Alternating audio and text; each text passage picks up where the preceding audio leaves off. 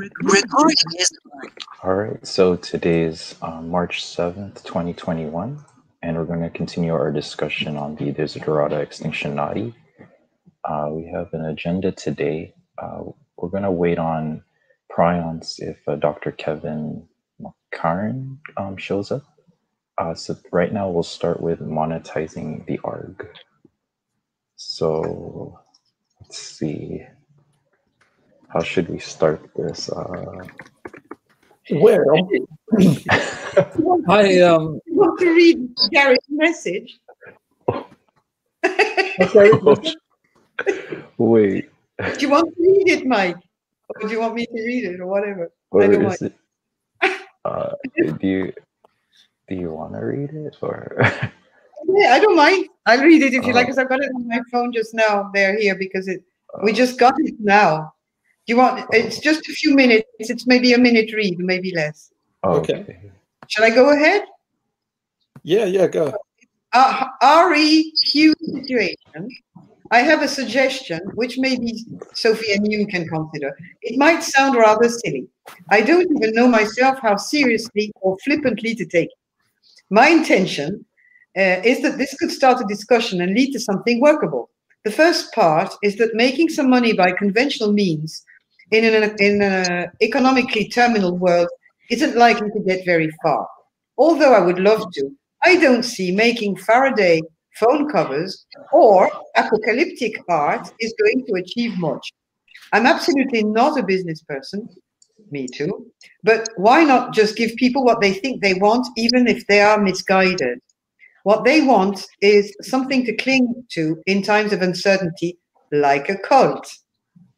The Extinctionati is already a cult, although not the usual type, of course. But what if people came to it and got conned in a different way, ending up enlightened rather than dead? Now, Hugh knows all about how to run a conventional cult, and as he says, they're all we know anyway. So what about money then? The idea came out of that video recently about the Order of the Solar Temple. They set aside some of their meetings for a special inner circle where supposedly very interesting stuff was going on. But anyone who wanted in had to pay up to get status, satisfy curiosity, and advance in the cult. So my thought was, there are 4 meetings per month. Let's start the experiment by subscription only, except for us, we are the high priest around here. Set aside a juicy topic, leak vague but alluring details about it, and possibly take a leaf from Hugh's early videos with some theatrical in attire. More conventionally, even a guest like Kevin McCann with a very interesting message could work as an inner circle event. I'll send a copy, etc. Gary. If everybody is okay with it, I'm okay with it. Me too. I think it's great. But here's the thing: is though we have to like pinky swear in blood on this, right? So if we start monetizing this, everybody has to have an agreement that you basically we should try and be able to live off it, right? All of us, anybody involved should be able to essentially live off it, but not high on the hog, right? Not just basically a stipend to just be able to devote your time to this, but basically not make out like a bandit and get rich on it. Okay, so basically whatever you do, you just have an agreement that you will take what you need and you do a mutualist thing and you return any excess above your minimum needs back to the game or the cult. So is everybody in agreement on that it's a give and take thing, that you just, you're on honor to just take what you need, but it would be really, really nice if people could get to a point where they could devote their full time to this cult and then basically just return the excess. So let me tell you how it works normally in an ashram, and the traditional thing that goes back thousands of years to like the Vedic times. We're talking as old as civilization, and it's still carried on in like the Mormon cult, Church of the Latter-day Saints, Scientology, and all these guys, and even the cult that I was in, it's usually tithing. So the early Christians, all these people, they carried on this by tithing. The idea was that you work in the world, and then you tithe. You give about 10% after tax. Basically, you give unto Caesar what is Caesar. But I don't really like that at all.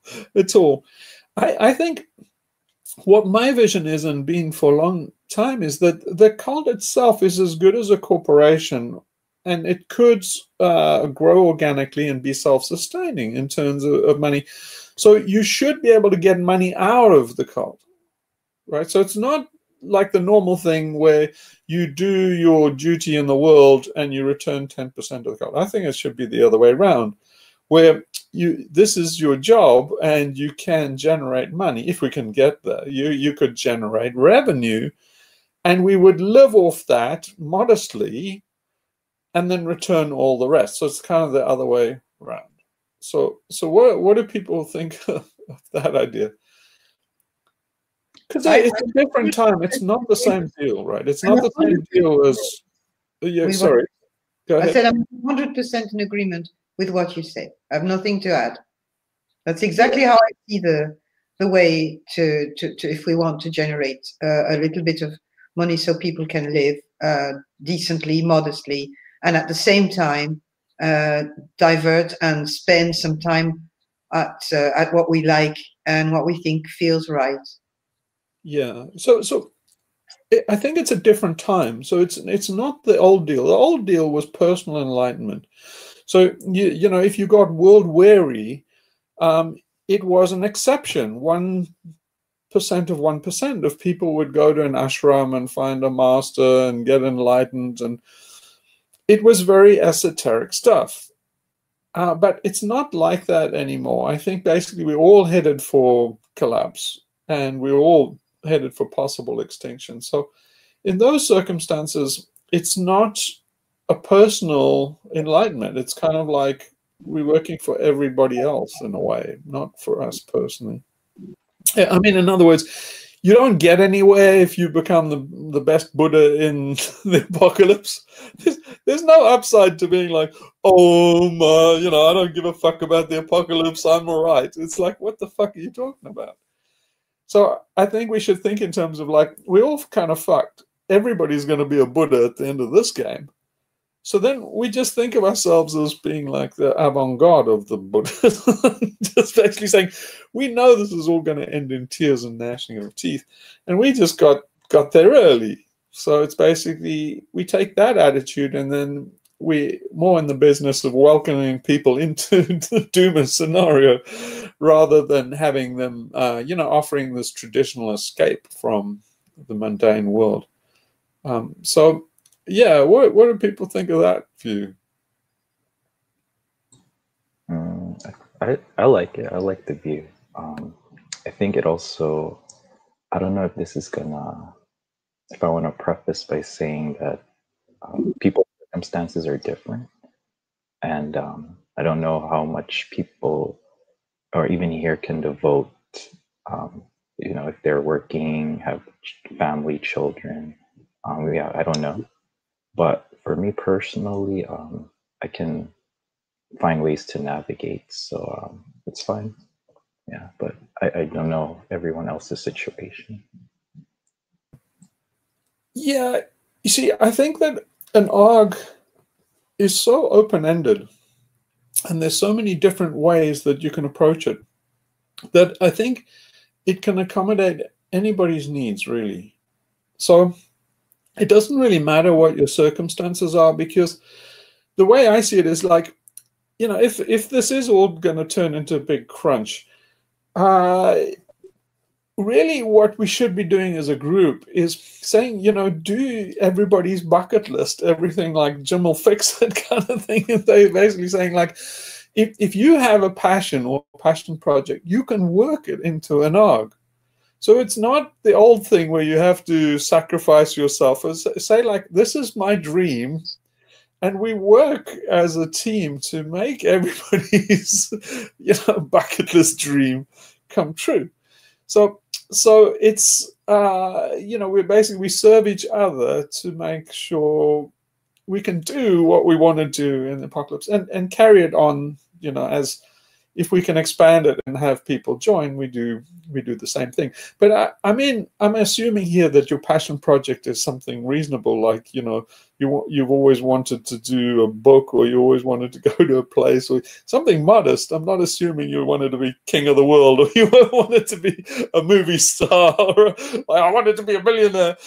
I'm assuming something human and modest. Say, I always wanted a vegetable garden or something. I always wanted to go to sea. So if it's realistic, then I think you can fold it into the game so that it becomes achievable. It's kind of vision that I have, if it makes sense to people.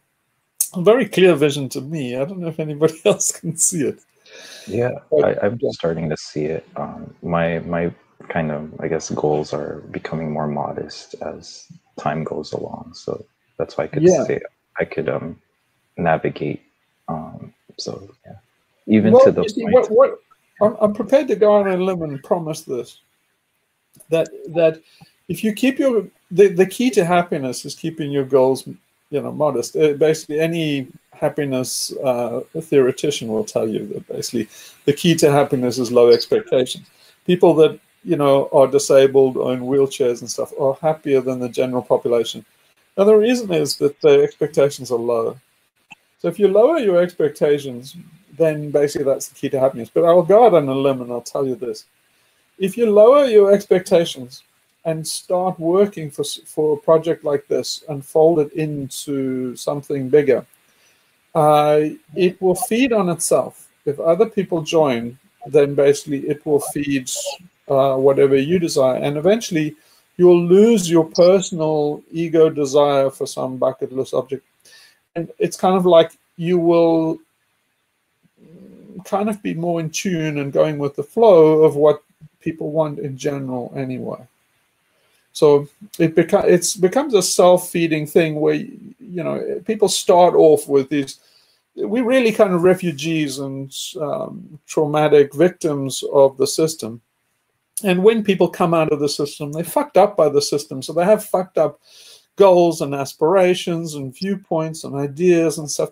But as those melt down, which should happen if this cult is done properly, as those melt down, then you get everything you want. Here's the kicker. You get everything you want because your wants are nothing else other than what happens. So in other words, what you want and desire in the world is what happens anyway. So you basically, it's kind of like giving thanks for what you get. And so basically you are completely in line, like you are in line with Kairos, you're in line with the time. And also you say, this is exactly what I want. And you say, well, how can that be exactly what you want? It's fuck all. And say, I wanted exactly what the universe gave, and then the universe gave fuck all, and that's exactly what I wanted. Hooray, it's Christmas. I don't know if that makes any sense to anybody, but I can promise you that it will one day. It makes, I understand what you mean. For me, it makes sense. Maybe my age, I've seen that happening with the way I've lived and knowing my expectations to be actually very, very small. I know what you mean, and especially when it comes to a group dynamic. I'm trying to grasp. What I don't grasp very well is how you want to fold that into an arc, but that could be exciting to find out. Oh yeah, I have lots of ideas on that. But as long as we understand the principle, it's much easier for older people to understand than people that have had kids, because as you get older, you start off as a young Turk and you have all these egotistical ambitions normally. As you get older, you live less and less for yourself. You become more and more self-sacrificing, and you live more for your kids and other people. So eventually, by the time you get, really old, you're really living for the sake of other people. And that's really the key to happiness. Unfortunately, drastically lost in our Western egotistical capitalist hellhole. But you see, if we find our way back to that as a group, it becomes infectious, and I can promise you that. Okay, so now how do we actually do it? Well, I I can tell you a dynamite way of doing it, and I'm hesitant now because it's going to suck all my time. Here's what I suggest: is the best way to do it is to basically fuel the game with a currency. So we have like a Bitcoin, but I suggest the exact opposite of Bitcoin, just to be contrary. But we have an anti-Bitcoin, and it's a currency like fake money that fuels the game. Now, I've done all this already. I did all this with Geodo. The reason why I shut down all the servers and stopped doing, stopped it all, although it was all complete and working. The reason was it was costing me hundreds a month on Amazon Web Services to keep it all up. And nobody would do it because nobody wants to get involved in the currency because, it's a chicken and egg situation. There's nothing you can buy. Basically, it's geodollars is the currency. There's nothing you can buy with geodollars, so nobody wants to bother to work to get them because there's nothing you can do with them. Here's where I was always going. I just never had the time to get that. And that is to have a gold exchange, make the geodollars, auction off gold and silver. And, that gives people incentive to go out and get geodollars. How they would get geodollars is basically, really scavenger hunts and doing stuff in the game. It's basically, think of it like, Chuck E. Cheese. If you go... Nobody in the UK or anything, nobody outside the US knows what Chuck E. Cheese is that right, Mike? It's just an American thing, right? I don't know. I'm in America, so I know about it. I don't know. Well, okay. So what Chuck E. Cheese is? If you go to Chuck E. Cheese, it's kind of like you want to describe it how you just basically you go to this place, kids go, they play all these games, they get all these useless tickets, and then the tickets allow them to buy crap in the store in Chuck E. Cheese. So it's the same kind of thing. You go through all these games in the ARG, you get this currency, which is like Chuck E. Cheese tickets, and then at the end of the day, you check them in and you can buy some crap for millions of tickets to buy some teddy bear. And so it's this, in principle, it's the Chuck E. Cheese principle. And I think that's also how we get around the legal obstacles and FinCEN and stuff like that, is that it's just a fake currency for the game. Oh, did you know there's somebody standing behind you, Sophie?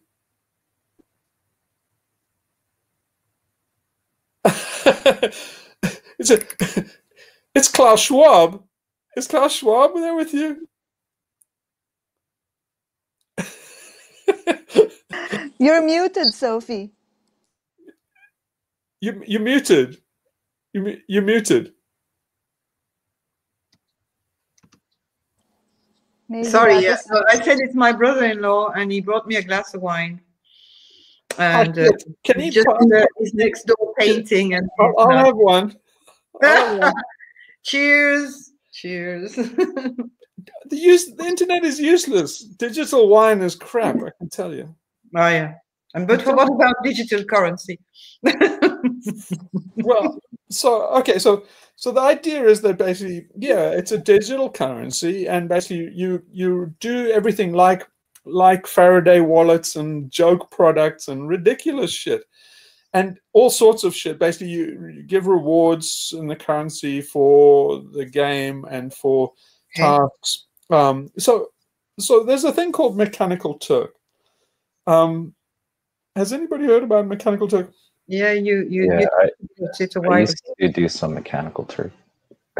Yeah. So I don't know if you've ever tried Mechanical Turk, but anybody I ever spoke to who tried Mechanical Turk sounds that you get about 5 cents an hour for doing shit tasks. But anyway, what Amazon Turk is Jeff Bezos, and Amazon has this thing called Mechanical Turk. It's named after this chess-playing robot that was a real thing in the 19th century.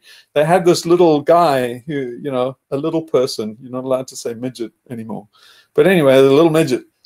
And he's sitting inside the chess game, and nobody knew that he was there pulling the levers. They said there was this magical AI, computerized system. We're talking like, 19th century here, steam-driven. But people were pretty gullible. less gullible than they are today, but they were still gullible. And so then they thought that this was a chess machine, before even computers were invented. They thought that this machine was playing chess and beating, that little guy inside the machine was a really good chess player, and he could see all the pieces up above. So anyway, Mechanical Turk was this guy who's working the machine on the inside manually that looks like really a digital chess playing machine, and and so that's why Amazon Web Services Mechanical Turk is called that, because they outsource. You can go and work as a gig employee on Amazon Web Services and Mechanical Turk, and what you do is you take these tasks that people have given you, and they're often things like psychologists use them. Almost all psychological experiments now are done on Amazon Tech. So in the old days, they used to go to a college, and they used to go and all the psych department would go to all the psych students, and they would do this game theoretic analysis, all these kind of experiments that were psychological, and then they'd generate all these papers. It wasn't very good, because they realized that college kids in psych classes in the US were not very, very representative of the average person, especially ethnic people. So they called it weird. White educated, I can't remember what weird stands for. White educated, industrialized, but anyway, they realized that the experimental subjects were weird. And so they, since then, have corrected it in the last 10 years by almost everybody does their research on Mechanical Turk. And what it means is, essentially, it means that there are lots of people, particularly in third world countries, in Africa and in India, there are people sitting there asking these psychological questions, like, all the crap that you would do to generate data that allows you to write a psych paper. So that's one of the things. There's lots of, it's basically digital bit work. It's basically crap work. And you give very little money for doing these repetitive tasks that are slightly beyond artificial intelligence and just capable of what a human can do. And so then that's what Mechanical Turk is. But now, same thing applies, but not for doing crap work for Amazon customers, corporate customers. The idea is that people that participate in the game, people that are sucked into trailheads and rabbit holes and stuff, is they would do similar tasks for geoda instead of US dollars. So you could get people to, it's a feedback loop. Because the more you said to people, like, basically you'd put tasks up and distribute them to people, say like, hey, I want you to geocache this part of the game in India or in Bangladesh and in Myanmar. Basically, I want, Japan, whatever you say, like, put this poster up on a street somewhere in Tokyo, take a picture of it, send it back to me, and I'll give you 10 dollars. So it's that kind of thing, and then that not only gets people into the game, generating the currency, but they also, from the poster, it's a trailhead that leads people into a kind of doing Mechanical Turk type of things into the game. Am I making sense so far? Where is it? Okay, yeah. So then but what gets it off the ground is just pure old-fashioned Ponzi scheme greed, and that's basically is an exchange. So the bit I didn't do with the currency, and this is where the time suck comes on me, is doing the exchange. So basically, it would be things where you could get gold and silver coins, is how I imagine it. We'd put them up for sale. If anybody could basically send us a gold or silver coin, and we would put them on the exchange, and people would buy them. They would auction them, just like on eBay. You would auction them for geodollars. And then that's what gives the geodollar its value. So in essence, it means that it's exchangeable for gold, and the whole currency supply would be regulated by the gold price. Does that make sense? It's basically exactly what China's doing now to try and get out of dollar hegemony. We're doing the same thing, but our protection from, basically to do this, you need to be a licensed banker, exchange controls, and basically know your own customer. There's a lot of regulations for doing, is the reason why people can't do this kind of thing. But we're doing what Chuck E. Cheese is doing. So it's really a fake currency in a game. Though, like everything in an ARG, it's right on the edge of what's fake and what isn't, right? So in essence, the currency is worthless. It only has merit within the game. But does it? On the other hand, it is exchangeable for real gold. so yeah. So that's what you were doing with your first videos when you started 2 years ago.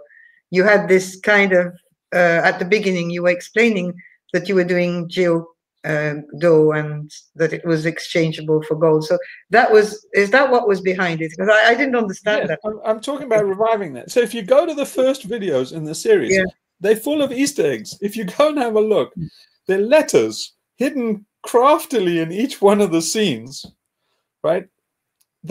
Nobody's got to the end of that trail. So basically there are 12 gold coins offered through those videos. Nobody got to the end. I met people that said, I'm going to get to the end. I met a Dutch guy who was sailing around Greece. He was absolutely determined to get through it. He never got through it. So you have to go through almost frame by frame to see those things. But if in every single one, right up to the Göbekli Tepe, there's the Easter eggs, 2 or 3 in each one of the videos. Maybe it's good to start to resurrect, because that's a lot of work that you have done in those first videos. Honestly, I watched them again. I mean, I know other people who are watching them, several times, but you've got already a lot of the work done there, and we could build. You can actually follow all of that. Nobody's followed them right to the end. So nobody's got to the end of those, but you can actually still follow those to the end. And if you do, basically, I will send you some geodo. I'll resurrect it and send it. Well, but actually, yeah, if you can get to the end, I'll give you a gold coin, a maple. So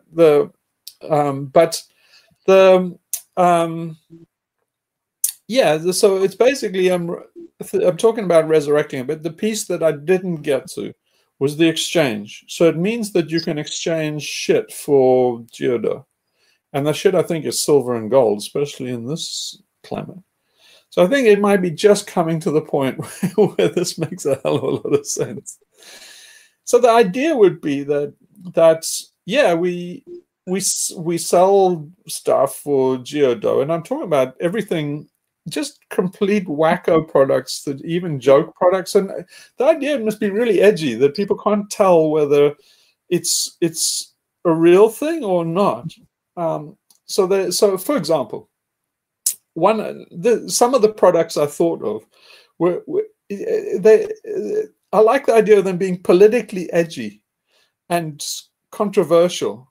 So for example, like one of the products I thought of was basically offer. I don't know if there's a real thing behind it or not. Maybe there is, maybe there isn't a real product that you can go and buy, but at least the advertisement for it would go something like this. You know how in America, the medical establishment is, the medical and healthcare system in America is so broken, it's not even funny. People outside of America wouldn't believe how bad it is. But basically, if you're an old person in America or you have some health problem, you've got to get these immensely expensive drugs. They're basically holding you to ransom for your life. It's like charging $100 to throw somebody a lifebelt that's drowning. It's just incredible how bad it is. A lot of people are spending thousands on medications. There's no assistance from the government or anything. People are going bankrupt. People are committing suicide because they can't afford the medication. So anyway, here that's the thing, the political situation. here's my, activism style, spoof style political statement about it. It just so happens that if you look at it medically, most of the pharmaceuticals that people take, they're going to piss them out. What happens is they get used by your body. They don't get broken down by your body. You just piss them out. So you take these expensive pills that you're paying $1,000 a month for. In general, they're things that you have to up the prescription on every month, right? So things like take opioids. You take an opioid, basically it's an analgesic. It stops a bit of pain. You piss it out. 100% of it gets pissed out raw and solid. It's basically in your urine. It's perfect, usable, basically, whatever the thing is, what's it called? The opioid that the Sackler family does, whatever that thing is called. Anyway, you piss it, you use it, your brain uses it, and you piss it straight out, and you pay thousands a month for this shit. Here's the thing: why piss it out? You sell a kit that for basically where you can distill. It's basically like you distill your own pee, and you get out the. So you don't have to go and up the prescription. You just take the crystals out of the bottom, put them back in water, and take them again. You can save a bunch. You can double your prescription. You can do it every single day. You don't have to go back to the doctor and keep getting a new prescription and paying more money. You can just recycle it yourself. That's all the Sacklers. In fact, the shit that you're pissing out is probably better than the raw materials that go into the Sackler family factory that actually manufactures, basically this OxyContin and shit. Anyway, am I wrong about this, Sophie? You're the medical person. Now, I wouldn't say that's 100% because there's a little bit that must be broken down during absorption and all that. But yeah, a lot of those drugs, they go on receptors and they do the action that they wanted, and then they're eliminated again by the kidney. The only ones that are not is the ones that are broken down in the liver. But the ones that are in the kidney there's a percentage in the kidney that might lose a bit because of chemical reaction. Things like opioids. I don't know about Lipitor and stuff, but I mean a lot of people are surviving on Lipitor, and you can just get 50% out of it. Or probably more. And you look at the contraceptive pill.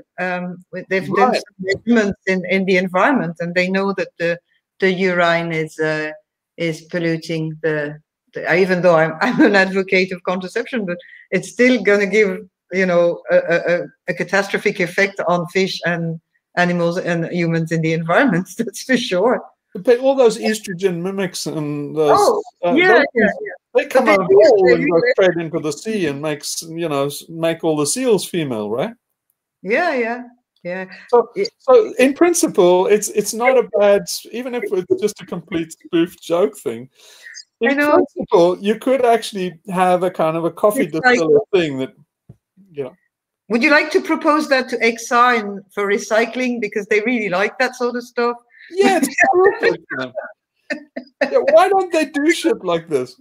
But in India, people drink their urine regularly for treatments. Yeah, Gandhi did it. When I went to India, I met these guys that were full on. They were more full on Gandhi than XR is, and I read up a lot about Gandhi, so I knew he started out in South Africa, and I don't like Gandhi at all. He's a con man. But anyway, you can't say that in the Western world. But Gandhi's a straight-out con man. But one of I knew all the embarrassing shit. One of the embarrassing shit was that blows people away, especially in Britain, is he was actually a sergeant in the British Army and got decorated for basically, massacring Zulus. They don't know that. And the other thing they don't know is that, he molested all these women. He liked young women, and he would get into bed naked with them and then basically say that was testing him. But, he would always fail the test. Oh, damn. We have to do it again tomorrow night. And they're very embarrassed about that. And the other thing they're embarrassed about, particularly in India, is that he drank his own piss. He loved drinking his own piss. So I would ask them about all this, and they would have kittens because I would be with other Western people that they would want to impress. And they all know, everybody in India knows that Gandhi drank his own piss, but nobody in the Western world knows that. So they terribly embarrassed if you bring up the fact that, and so they would make all these excuses for drinking. I mean, what kind of excuse can you make for drinking your own piss? They have to say, yes, Ayurvedic medicine and blah, blah, blah. I'll tell you, it's the drinking your own piss thing is very old in Asia. Is basically they know about testosterone because in ancient China, people would go around with a big piss bucket, and they would get everybody, the males, to piss in the big bucket. They would boil all the urine away till there was just crystalline substance left. That crystalline substance is actually steroids. It's basically testosterone. And so that's the reason why we know about testosterone. But then that would be a Chinese herbal cure. So anyway, it's legit science. The Chinese have been doing this for thousands of years. And HRT, the substitute hormones for the menopause that's given to women, it's made in labs from the urine of mares. So there's a medication that's given to women called Premarin. Premarin, because it's in it. It says it's coming from a mare. It's the urine of a mare that's transformed and given to humans as a substitute for their own. It works that way. Well, it's a bit more complicated, but it works that way. Urine. But HRT patients can what they excrete is exactly the same as the mare, right? Yeah, because they increase. There's a sort of It's that's why I say it's a bit more complicated than that. But the pregnant mare, the mare that are they have enormous amounts of certain things, and then they give it to the menopause women who don't have it. If you want to make it a bit more, So this is all good science. I'll give you one more example. There's particularly in LSD, lysergic acid and stuff like that. That all goes straight through you. So you can recycle LSD as much as you want, and psilocybin, a lot of these psychotropic drugs. So here's something which is a bit of esoterica you might find interesting, is that magic mushroom, psilocybin, was used by shamans for tens of thousands of years. Basically they know that in Siberia and stuff, the shamans were using magic mushrooms.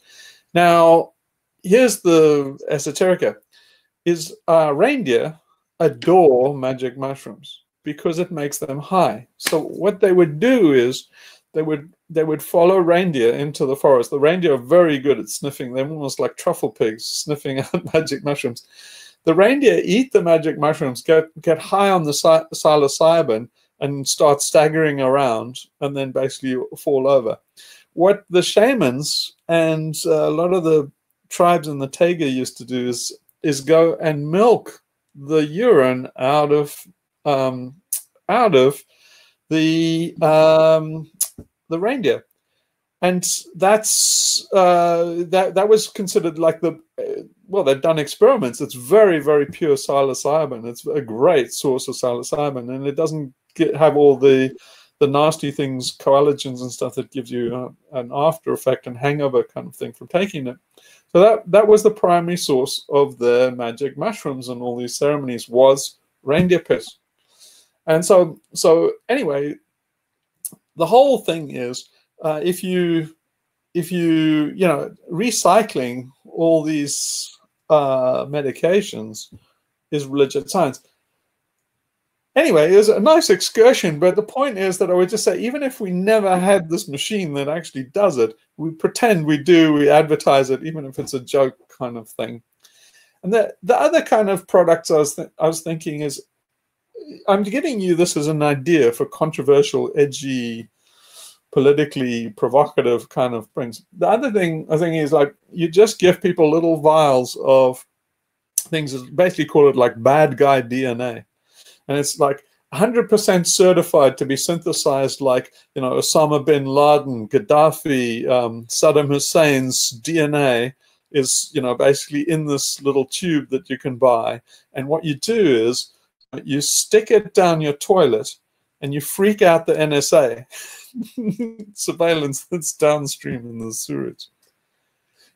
I don't know if people know this, but in America, and I think in probably the UK and stuff, but a lot of the surveillance is done on your sewage, because they're looking for people making bombs and doing meth labs and stuff.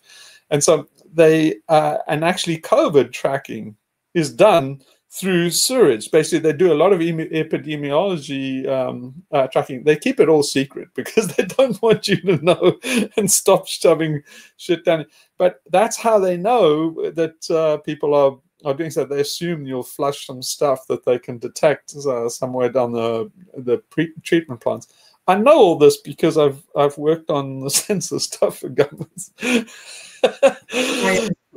Sorry to interrupt you. I just saw a message coming up from there on the side, and you say SJ, you say update on Kevin. He went idle on Discord, so he's probably went to bed. So I just we'd see what we do with that. There you go. Ah, too bad. Well, hopefully we can get him again. Let's maybe try again. Yeah. Oh, you're on mute.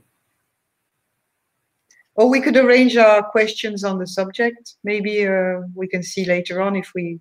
But we have enough to talk about. Kevin had two questions he sent me. Yeah. Okay.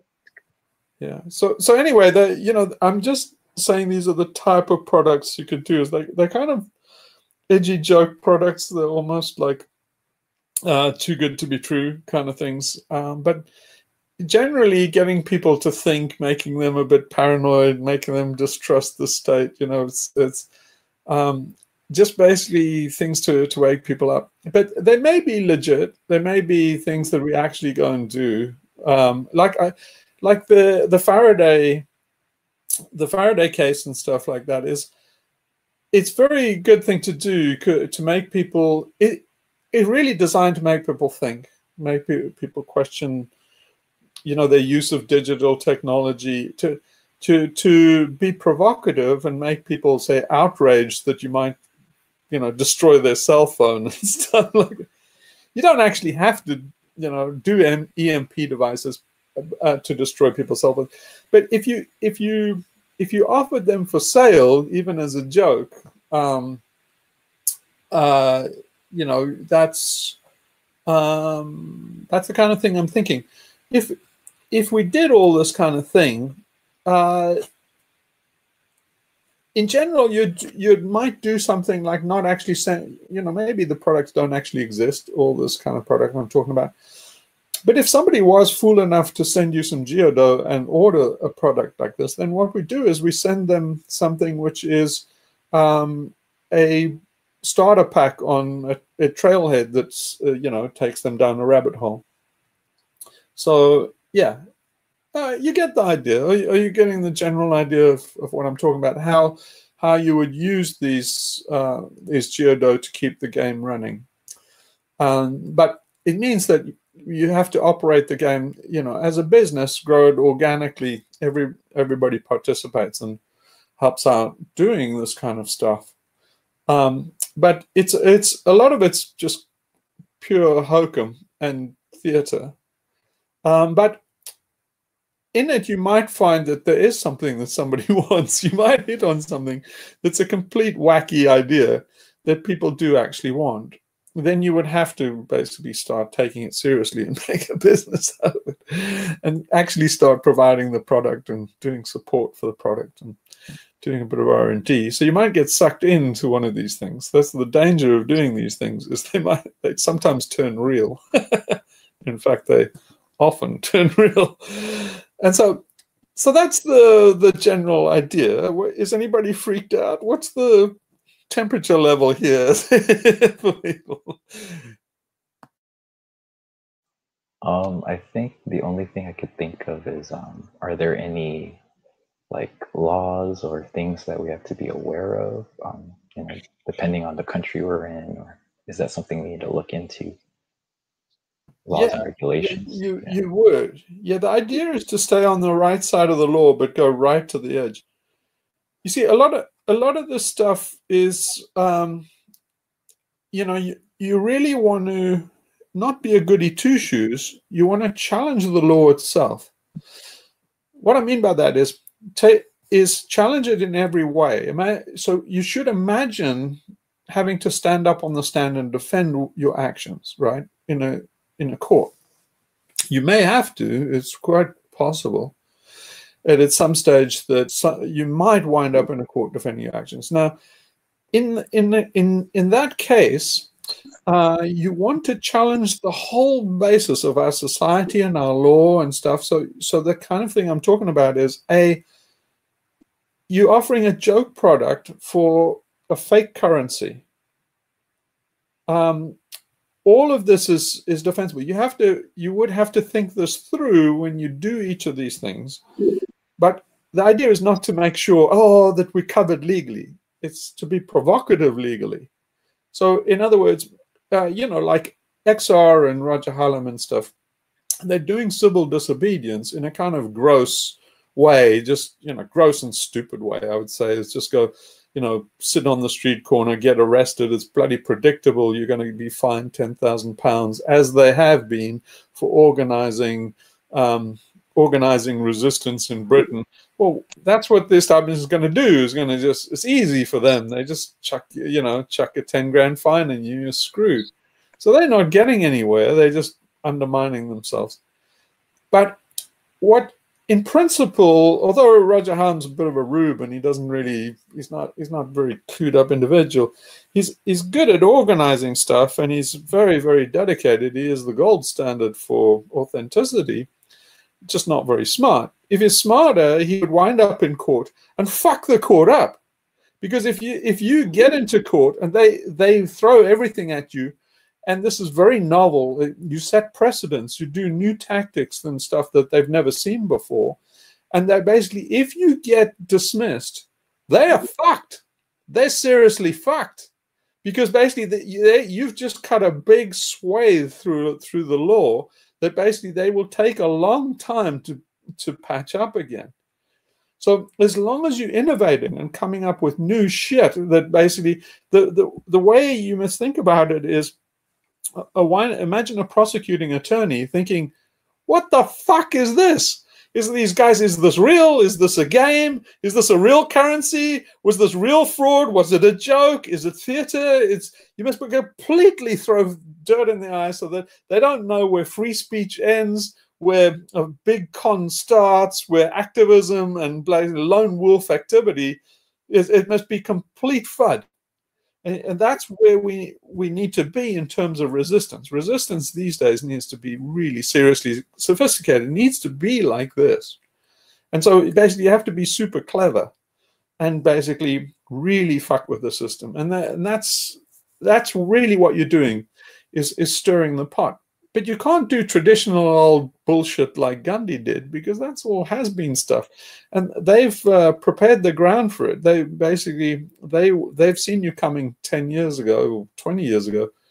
And so this is all new stuff that people don't know, like ARGs and stuff. There's no precedent in law for this kind of thing.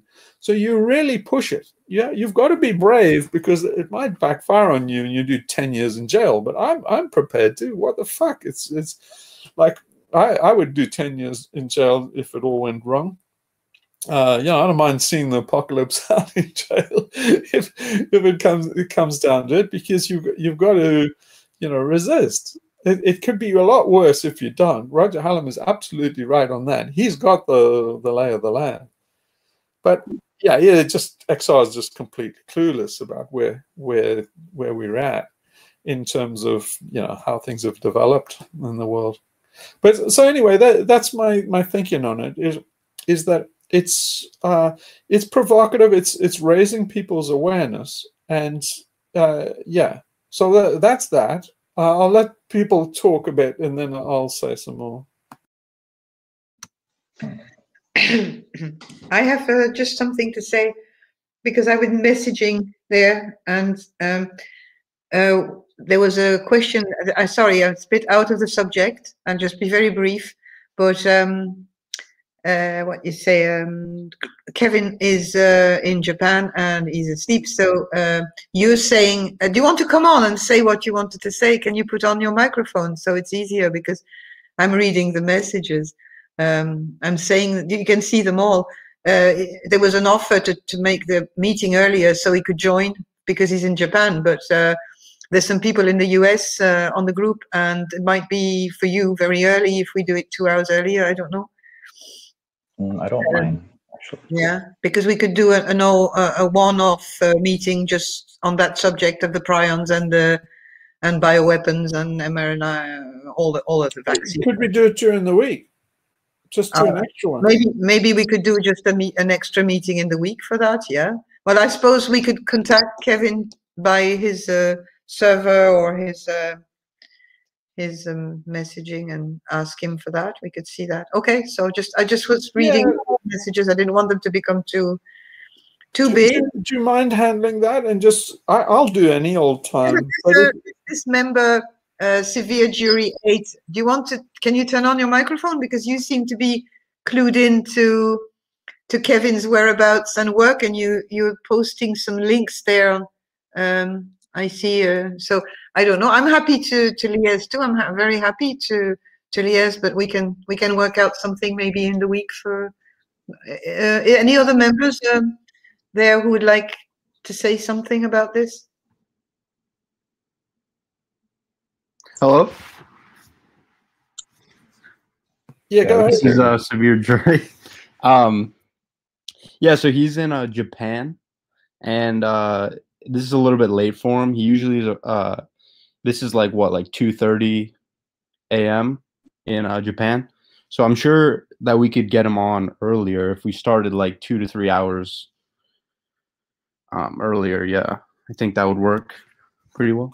Can we do it in the week before next Sunday? Well, he's retired, so I'm sure. Yeah, he probably has time for that. Yeah.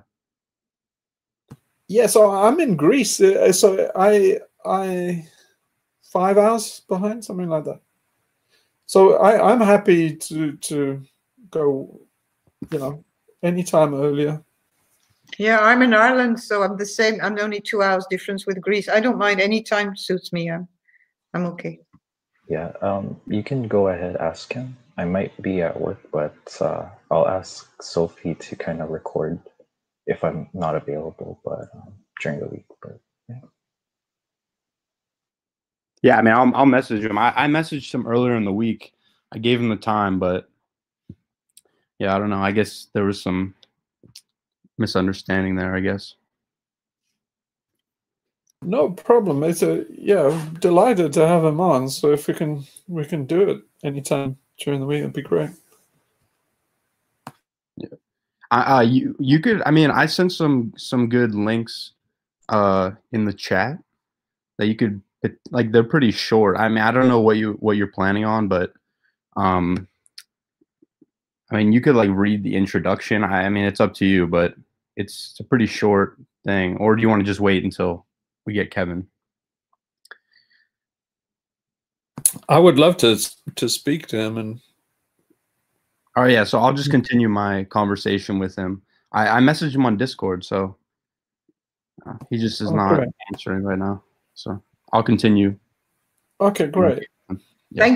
Thank you very much. Yeah, thanks for that. Yeah, let us know on XRMed or Discord. I'm flexible on the time. I'll do it. Oh, great. Okay. So so back to the topics then. In terms of what Gary's talking about, doing like a regular, monetizing it like a regular cult. So yeah, you got to be really, really careful here, because the danger is that you're perceived to be doing this for the money. The thing is that basically the world is structured so you need money to do bloody anything. You can't, but people will resent you for collecting money, and the accusation is you're just doing this project for the money. I certainly am not doing this project for the money, but you know, you reasonably to actually devote time to it. You know, nobody's time is free, really, and so yeah, people deserve compensation for the time they put in just by the rules of our society and culture.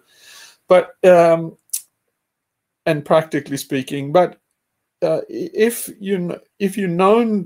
this whole thing is known for being primarily as a money-making scheme, then it's dead in the water.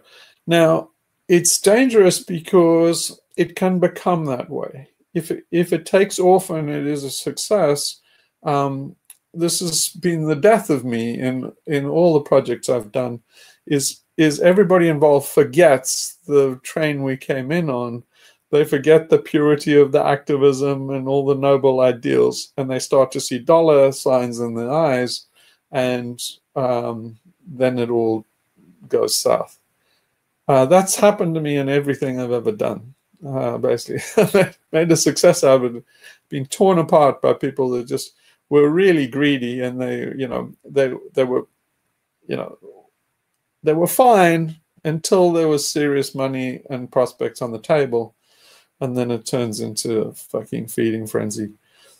So it's very the picture I'm painting here is very dangerous to start monetizing it, because it's pretty much the seeds of its own destruction. It's very hard to manage. Money is the root of all evil, and money makes everything go bad. But alternatively, you can't get anywhere in our society without it. So you have to ride this tiger and do it. So I think it's time to start doing it and start monetizing it. But I'm saying that I'm doing it with a very heavy heart. It's basically the end. The other thing is if it takes off.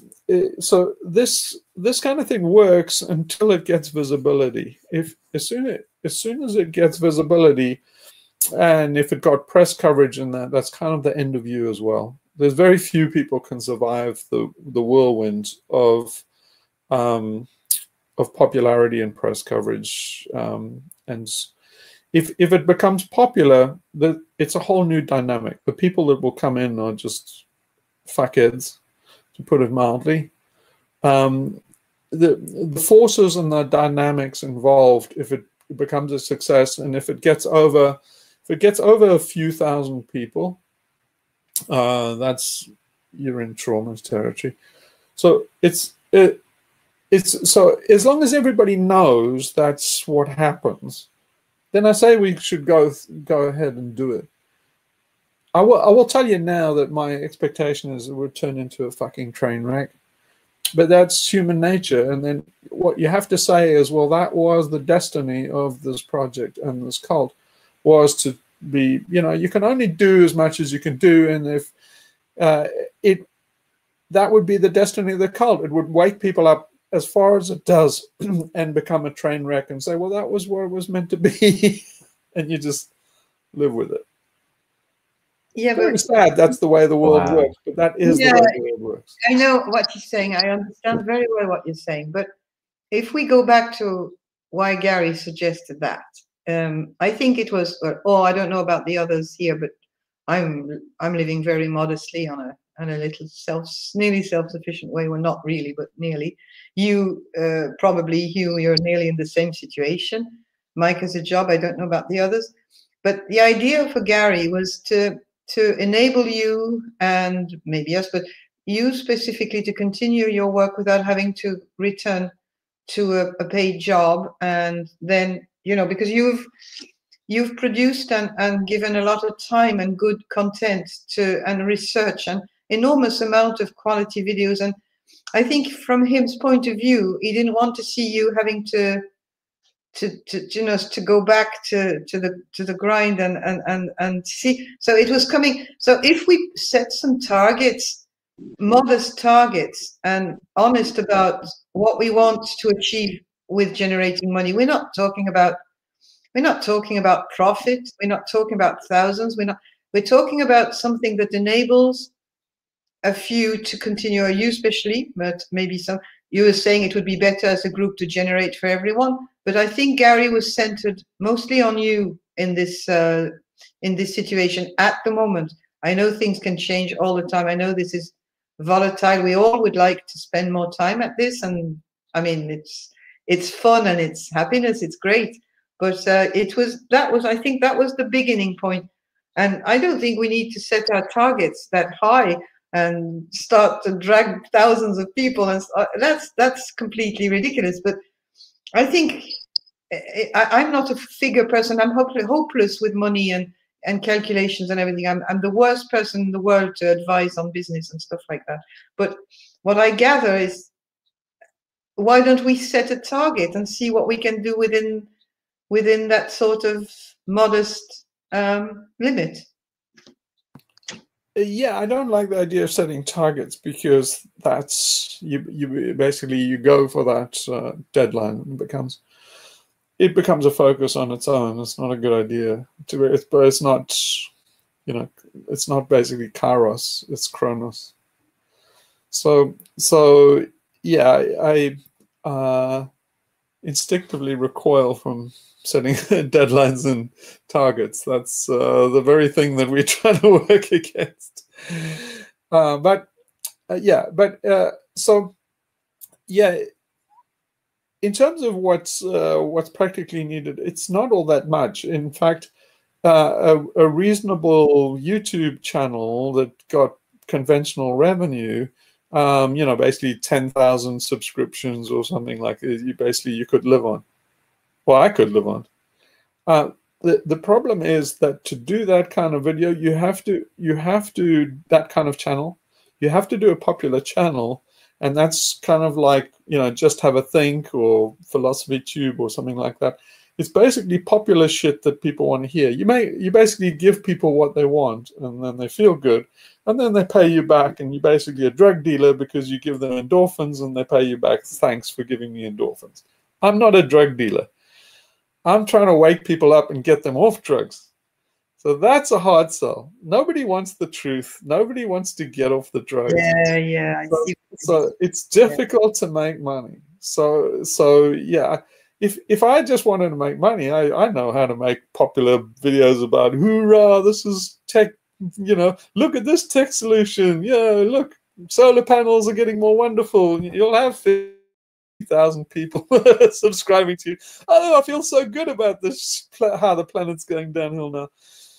It's not what I want to do. I want to basically say, my stick is we're fucked. And what I offer you is basically the one thing I offer is pretty unique. Is like, you're on the fucking Titanic. This thing is going down. There's no saving it. And I'll make the time you have left worthwhile. Now, there are not many people in that market, because most people don't think the Titanic's going down. And even if they do, they want to be dragged out. What I'm doing is giving you the best trip you can have on the Titanic as it sinks. Most people say, just lobotomize me, drug me, so I don't feel any pain as I go through this. Say, no. That's what everybody else is offering. What I'm offering you is realization. I say, you can wake up, you can see the peak moments of basically, you can actually live an examined life. You can actually get a peak of a human experience. I can take you there. You ain't gonna, it's no pleasure trip. And very, very few people would give money for this, but there are some. And but yeah, what I would start doing now is doing videos and stuff that I would do, as Gary says, you put paywalls and you rank people. It's basically going through the layered brain. So the way a cult works is they play off each one of your layers, and we could devote a long time to, I'll describe in detail if anybody wants to. It's kind of dangerous because people might misuse it, but one the cults often use is, take for instance the primate brain. So people love ranking and ordering and badging and stuff. So the way things like the Solar Temple cult worked and Freemasonry, all of these guys, is they have a kind of a freemium model, and then they have an inner circle, so you have all these rings and circles. People will fucking sell their fucking kids to move up a rung in some kind of hierarchy. It's built into our primate brains. So you just, Napoleon said, he says, give me enough ribbon and I'll conquer the world. What he meant was the ribbon for medals, because if you've ever been in the military, you get girls by having medals. You get status, guys respect you, their eyes goggle, their primate brain and puts you up on a pedestal. And all you have to do is have little ribbons with little fucking tokens on. And basically you can be Idi Amin. You can have wall-to-wall fucking medals on your chest. And people will go, oh! And Napoleon saw through the game. He thought, this is a fucking piece of ribbon and a bit of fucking tin. And these cunts will fucking die for it. They'll run at cannons for it. He thought, if you're that fucking stupid, give me enough ribbon, I'll conquer the world. And he did. Napoleon didn't have a fucking single ribbon on him. He gave them to other cunts who were stupid enough to run at fucking grape shot. And so real psychopaths know that people are fucking stupid and primitive and primates. And so they will do ranking and gating. So basically, if you do ranking and gating, it's very easy. You say, you have to do these achievement levels. Basically, guys who do in the gaming industry, are we talking in computer games? They do this. They basically do badging. So badging as well. They do this in the Boy Scouts and stuff. Is like you have to go through this obstacle and you get this little badge, and you're like, I can buy my own badge. Those badges cost $1. I say like, oh no, it wouldn't be a legitimate badge. It's like, yeah, really? So I go through a load of shit. You give me $1 badge, and then it's legitimate. Why don't I go down to the store, just buy a fucking badge for $1? Why is that not legitimate? Oh, you didn't go through the obstacles. It's like, oh, fuck your obstacles. You see, but if you set up this grade of initiation and this ranking, people will go nuts together. It's a very dangerous thing. The military thrives on it. Corporations thrive on it. And then there are other dynamics in it. As soon as you get a sucker that goes for this game, complete moron, obviously, but what they show is that two things, that A, they liars. They will put on a mask to basically get forward in the rank, and basically they will play the game. So they expose themselves as frauds. And the other thing is they expose themselves as immoral, and because what they're saying is, I will beat the bastards underneath me. So this is why it's powerful. Is A, you have the guy complicit. He's compromised morally from his primate brain. He's been a weasel, and he knows it. So he basically you have him from the point of view as you both have a secret that you're a cunt and I know it and you know it. So that's what the boss gets to do, and that's their little secret. So they have this little bond. And then the other part of this dreadful bargain is that you say, like, now that we have this little tryst between you and me, here's a fucking button. Go and beat those other bastards that don't play the game. And so you have this capo system. It's called a capo system. And you get these bastards then that will beat downwards. And then you can make a little hierarchy of them. And this is how 8 million Jews went to their death in Germany. It was prisoner self-administration. The Nazis realized that this is the way you manage 8 million people, all the way to the gas chambers. And the lesson that the Allies took after the war, they adopted it. They admired the Nazis. They narrowly defeated the Nazis. And they came so close. I mean, Germany was one country, stood on its own against the world. It impressed the rest of the world. What America and the Allies did was they didn't go, oh, that's nasty. They told the children that. They said, oh, no, Nazism is really nasty. Good thing we got rid of that. That's what they told the children. What they did was, that's fucking awesome. How do we get a slice of that? And then they did stuff like Operation Paperclip. They got all the Nazis. They took the Nazi research. They looked and examined how it was done, and then they exported it and perfected it in the Western society, in liberal Western society. If you don't believe me or know what I'm talking about here, go and do some research on Adam Curtis, on things like Eddie Bernays, and how this was very consciously done. So in other words, this is the global cult. And so what they're doing is replicating standard cult practice that goes back all the way to Göbekli Tepe and Ur and the first civilizations. And that's how they practice. So Gary's saying what you have to do, so that I'm giving you the complete raw thing of what it means to actually do a hierarchy. And that's what cults are doing.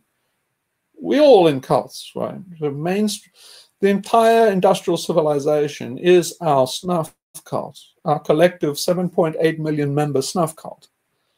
So what we're offering here is like, guys, this is a cult, but this is a cult that will get you out of cults. It'll let you see through cults.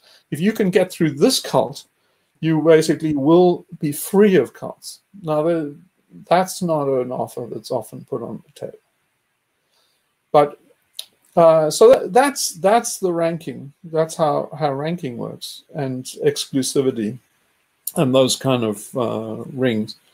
But I will start doing a little bit. I'll start doing things like, I'll start doing videos, I think, which I put behind paywalls and stuff, and get people to do. But in terms of if I get Geodo going again and get an exchange, a coin exchange or something like that, to make it compatible with gold or exchangeable for gold or backed by gold, then we can start doing that kind of thing, and you make rings of exclusivity. But I'm telling you all this here because none of us must have any illusions about what the fuck we're doing. It's evil. It's pure evil. But it's basically, it's only evil if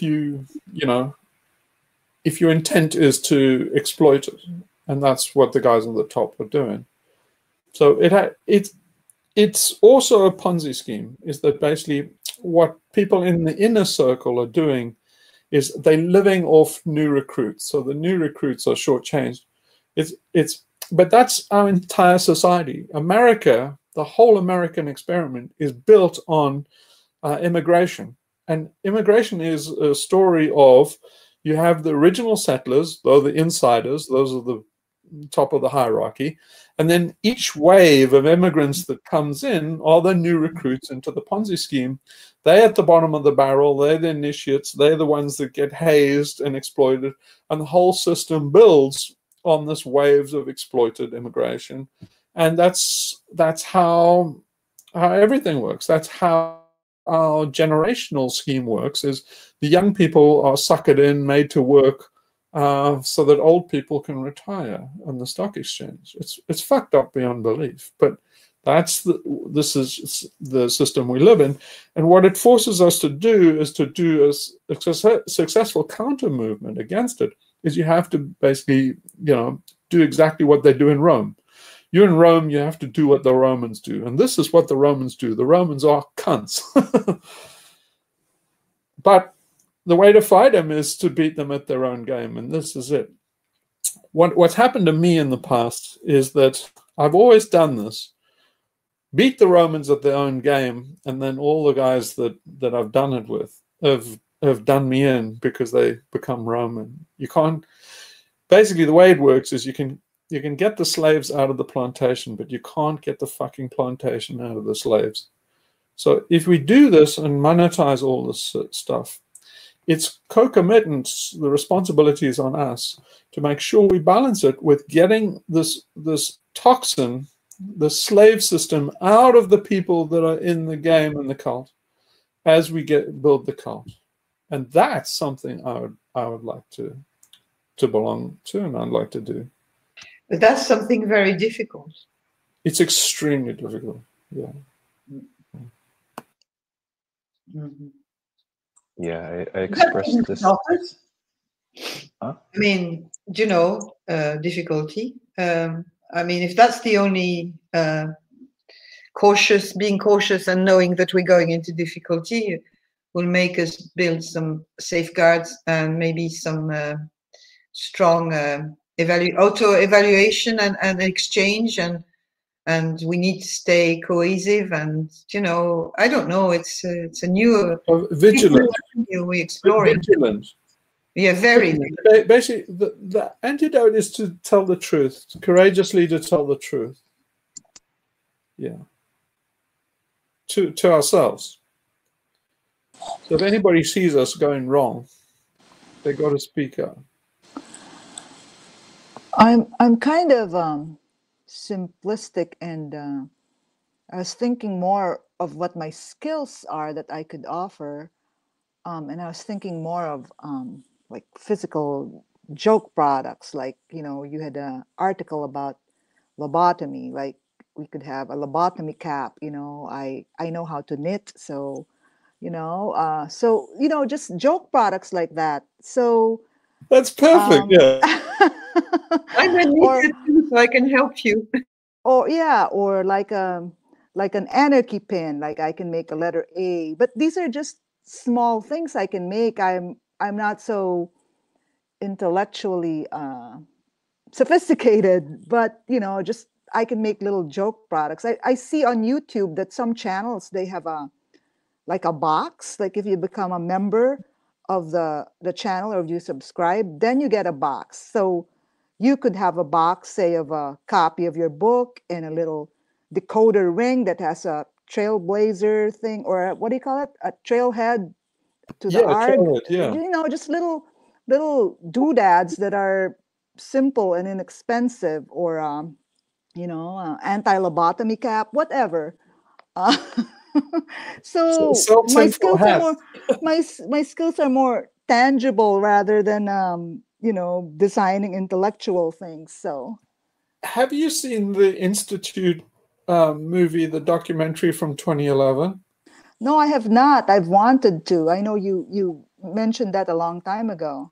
Yeah, so if you have a look at that, be careful, because there's another Institute movie that was, I think, from 2017. It's not that one. This one's from 2011, and it's the AMC Dispatches from Elsewhere was a spin-off from that 2011. The guy that did Dispatches from Elsewhere, I can't remember what his name is, but he was as impressed with that Institute movie as I was. Also, that Douglas Adams movie, The Game, was also somebody who was as impressed by that movie.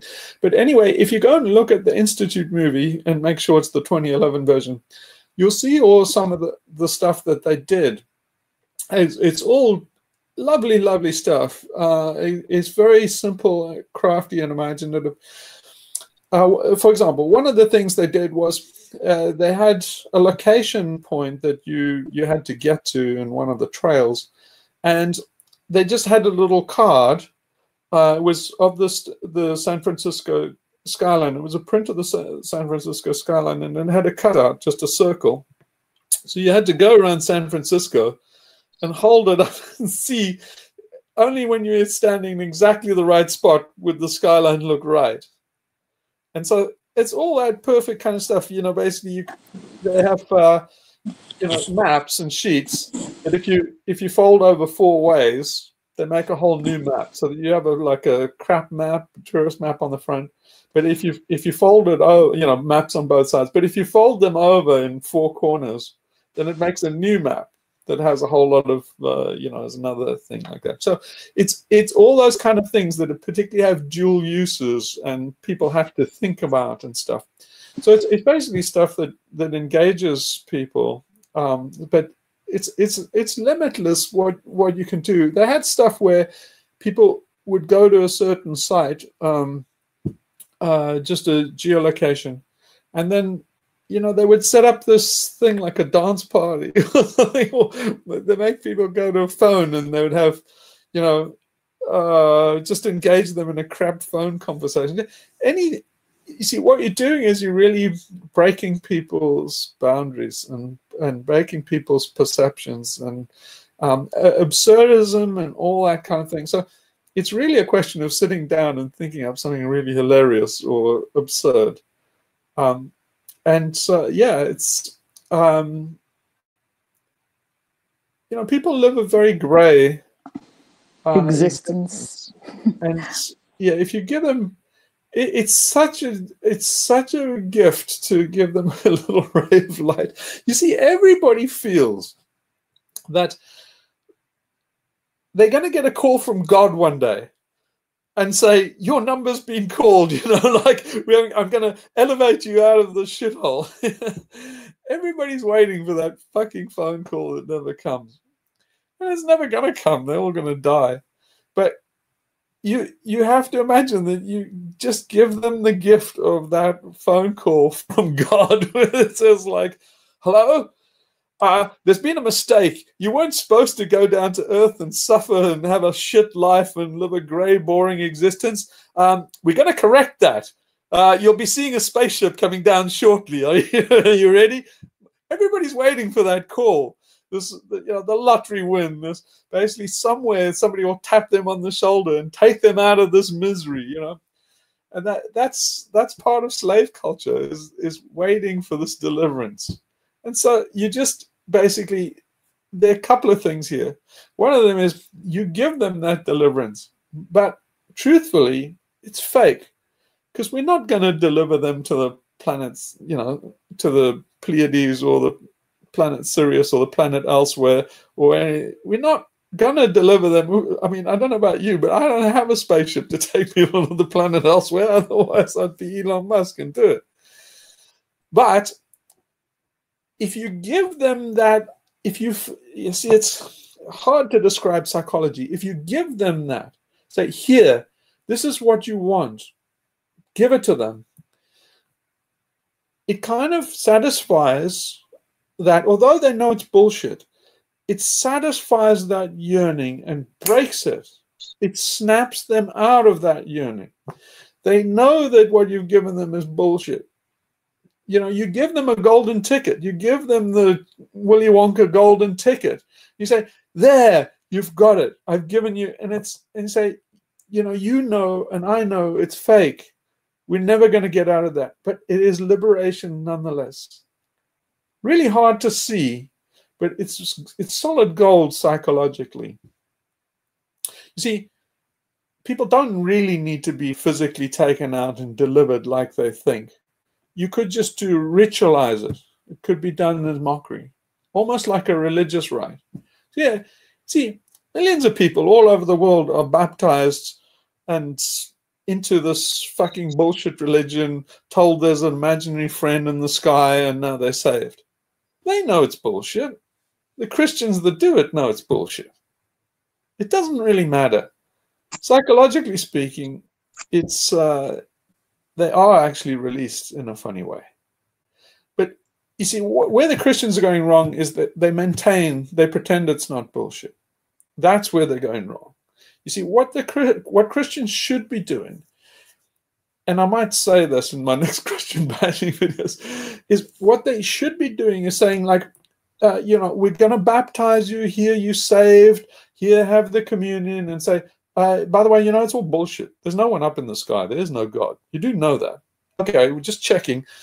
Just full disclosure, this is bullshit. Anyway, let's go on with the communion. You see, if they did that, if the Pope said, God doesn't actually exist, it's just bullshit, and I'm just an ordinary guy. But anyway, as long as we're clear on that point, let's go on. This Christian thing is fun. It wouldn't detract anything from Christianity. You see, the Pope and all these frauds, they actually believe that, that'll be the end of the Christian or Catholic Church. No, it wouldn't. In fact, it would probably be the making of the Christian Church. They would just come honestly and say the truth, that there is no God. But they could carry on doing all the shit they're doing because it doesn't really matter. And this is the reason why. Our alien cortex wants it wants to believe in all this bullshit like God and Christ and Buddha and all this complete horseshit nonsense. Solar panels and, you know, technological singularities, and we're all going to live on a Mars. It's our nutty, fucked up alien cortex that believes all of this stuff. But it's easily bought off. You just say, you know, here it is. You know, there, you've got your wish. And you say, like, well, I know it's a lie, you know it's a lie, we're clear on that, but it is actually fulfilled. Does that make sense to anybody? There's a story about the princess who wanted the moon. And they said to her, like, yeah, you can't have the moon. It's like no one knows how to get it out. And basically she got sicker and sicker. The king didn't know what to do about it. And eventually they got the, you know, kind of a trickster, like the court jester, I think, was how the story goes. And he said to her, like, here, he says, okay, I'll give you the moon. So it's like, you know, how do you want me to get it down? He said, well, it shouldn't be too much trouble. If I hold my thumb up next to it, it's about the size of my fingernail. It shouldn't be too... So he went and got a little silver ball the size of the moon and said, here, I got it for you. She said, oh, thanks. And he says, but the moon's still up there. He says, yeah, it gets replaced every night. If you take it down, another one replaces it. And she was cured. So the thing is, you can be a Christian, you can behave like a Christian, and know absolutely that it's all bullshit. It doesn't matter. Whatever Christianity does for you, it would do, even if you're honest and say that there is no God. You could still go to church saying, yeah, I know this is all bullshit, but still, fucking dig it. Right. And that would save everybody. yeah, and like you said, those places have that satwa, and, you know, just being there and imbibing the incense, the silence, the statues from medieval times, that has an effect on us. Yeah, yeah. That, you see, that's real freedom. See, a lot of people are anti-religion, a lot of anarchists and stuff are anti-religion and anti the church, and they think, but it's a lie. There is no God up there. You should be atheist. You say, yeah, I know it's all a lie, but like, yeah, you forbid yourself from going in a church.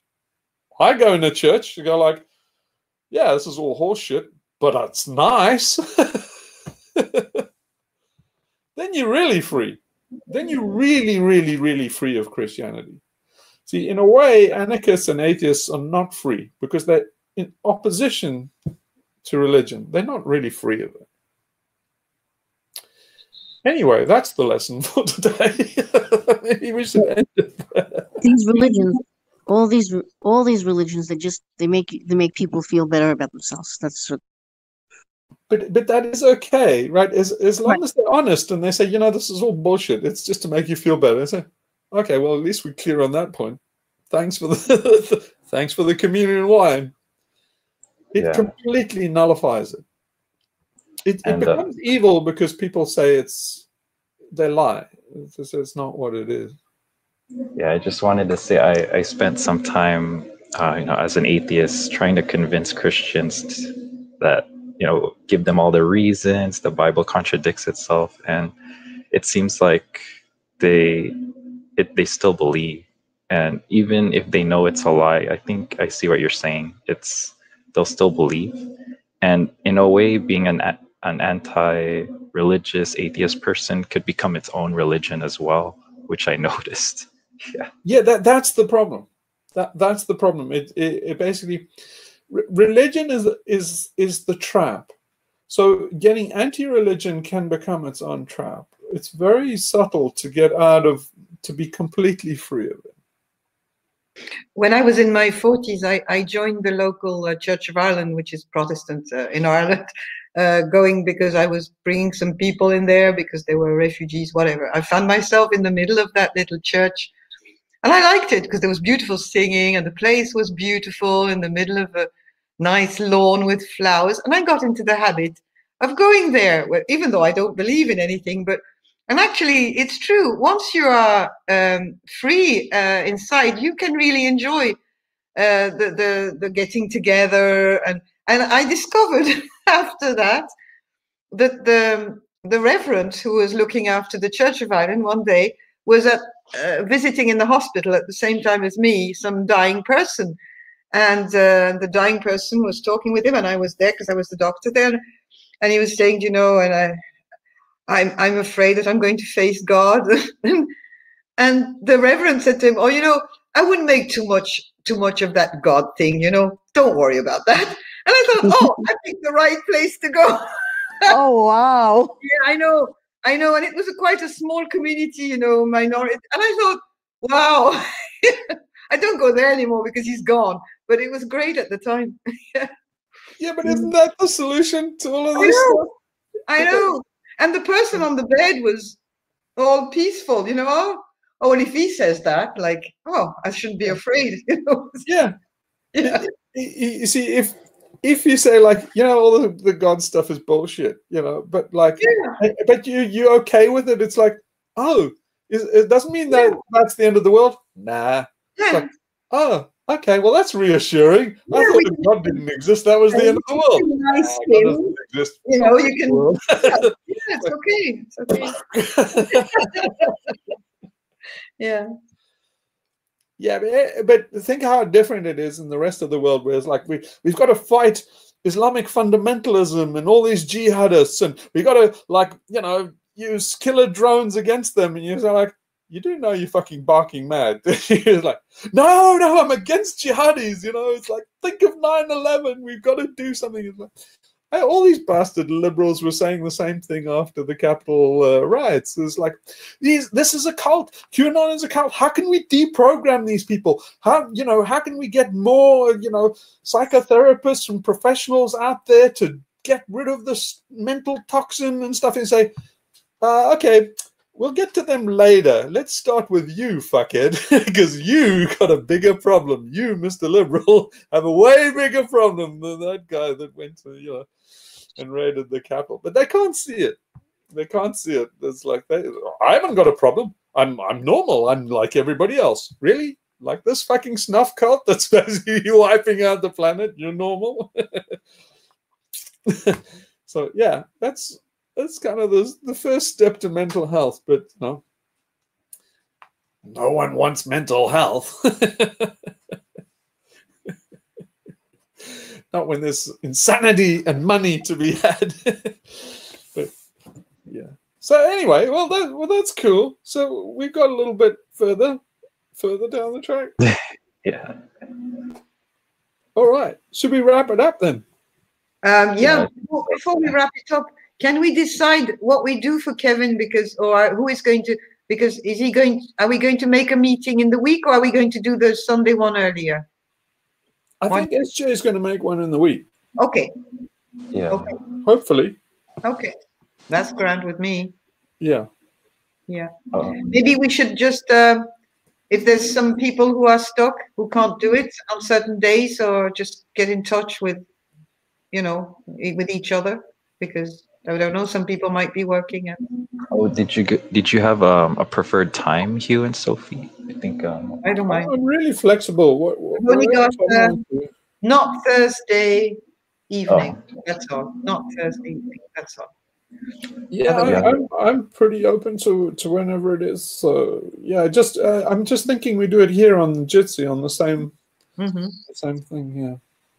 Maybe we could put once we've decided, we could put a link on Reddit and Discord, and we can send it to Kevin when he's got in touch, or we've yeah.